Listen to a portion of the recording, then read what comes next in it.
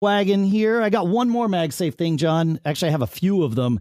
The folks at MyCharge they've done something really cool with what they call their MagLock battery packs. So they make 3 of them. I have 2 in front of me here. They make a 3,000 milliamp hour, a 6,000 milliamp hour, and a 9,000 milliamp hour. And they're MagSafe little battery packs. They're about the size of a pack of cards, so they're smaller than your phone. In other words, they fit under the camera bump. And what's great is, you take this little battery pack and you put it on the back of your phone.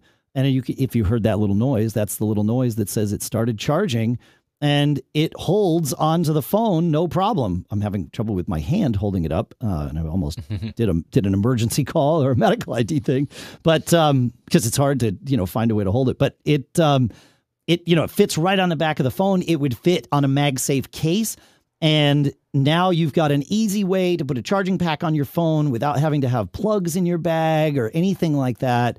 The magnets say that they will hold 2.5 times the weight of an iPhone 12, and it works. It works with the 12s and the 13s. It's not just limited.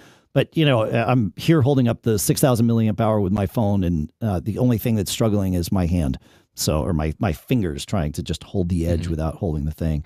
But, it starts charging immediately. And obviously, a 6,000 milliamp hour and 9,000 milliamp hour battery pack would be crazy. But even the 3,000, what a perfect little thing to have. And you just put it on your phone and you're good to go. So I like where things are going with MagSafe, John. And I like that case vendors are making cases that are truly built to support MagSafe in the full way. Because like you were saying, you can charge with it, but it doesn't hold, and that's not such a good thing. So